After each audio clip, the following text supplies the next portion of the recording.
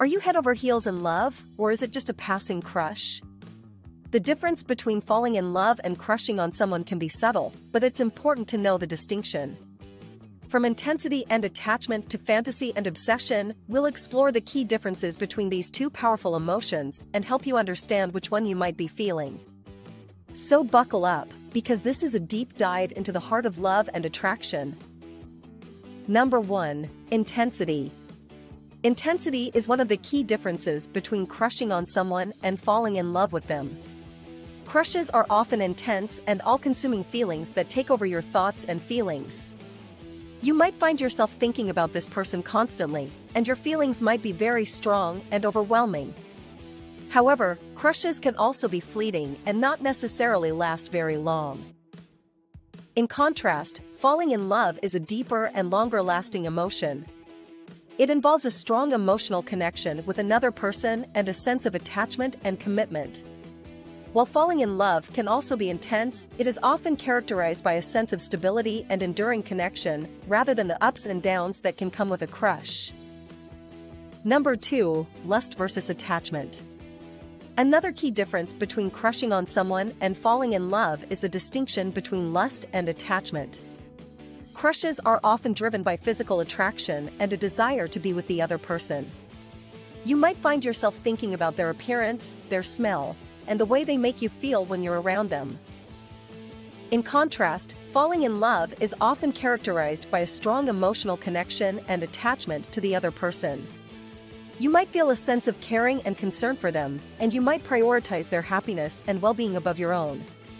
While physical attraction is certainly a part of falling in love, it is typically accompanied by a deeper emotional connection and attachment.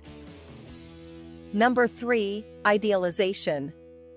Idealization is another difference between crushing on someone and falling in love. When you have a crush on someone, you may idealize them and see them as perfect. You might overlook their flaws or dismiss them as minor, and you might have a very rosy and unrealistic view of who they are and what it would be like to be with them. In contrast, falling in love often involves a more realistic and nuanced understanding of the other person. You might still appreciate and admire them, but you also recognize and accept their flaws and imperfections. Falling in love involves a more balanced and realistic view of the other person, rather than an idealized version of them. Number 4. Fantasy versus reality. When you have a crush on someone, you might find yourself lost in a world of fantasy, imagining what it would be like to be with them or what your future together might look like. You might project your own desires and expectations onto the person you have a crush on, and you might not always see them clearly for who they really are. In contrast, falling in love is often characterized by a more grounded and realistic understanding of the other person. You might still have hopes and dreams for the future, but you also recognize and accept the other person for who they are, with all their strengths and flaws. Falling in love involves a deeper understanding and connection with the other person, rather than just a fantasy or projection. Number 5. Obsession versus balance. Obsession versus balance is another difference between crushing on someone and falling in love. When you have a crush on someone, you might find yourself becoming obsessed with them, thinking about them constantly and wanting to be with them all the time. Your crush might consume your thoughts and feelings, and you might have a hard time focusing on other things. In contrast, falling in love is often characterized by a sense of balance and being able to maintain one's own identity. While you might still feel strong feelings for the other person, you are also able to maintain your own sense of self and your own interests and activities. Falling in love involves a sense of mutual respect and connection with the other person, rather than an obsessive focus on them. Number 6. One-sided versus mutual. When you have a crush on someone, you might not be sure if your feelings are reciprocated, and you might find that your crush is one-sided. You might not be sure if the other person is interested in you or if they feel the same way, and this can be a difficult and uncertain experience. In contrast, falling in love involves mutual feelings and connection. Both people are attracted to each other and feel a strong emotional connection, and there is a sense of mutual respect and understanding between them. Falling in love involves a shared experience and a sense of connection and commitment. Number 7. Short-term versus long-term. Crushes are often short-term infatuations, and they may not necessarily lead to a long-term relationship.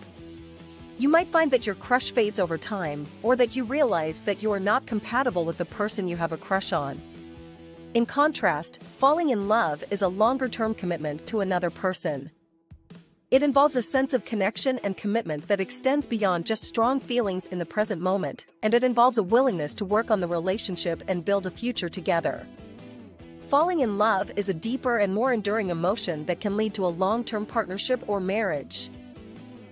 In conclusion, falling in love and crushing on someone are two distinct emotions that can be experienced in different ways. Falling in love involves a deeper and longer-lasting emotional connection and attachment, while crushing on someone is often more intense and fleeting. Understanding the key differences between these emotions can help you better understand your own feelings and the nature of your relationship with someone else. Whether you are falling in love or just crushing on someone, it's important to be honest with yourself and the other person about your feelings and to respect each other's boundaries. Love is a complex and powerful emotion, and it's important to approach it with care and consideration. Can you say that you love someone? Or you are just crushing on them? Tell us in the comment down below. If you enjoyed this video, please hit that subscribe button and share this video with your friends. And don't forget to subscribe for more videos like this in the future. See you in the next video.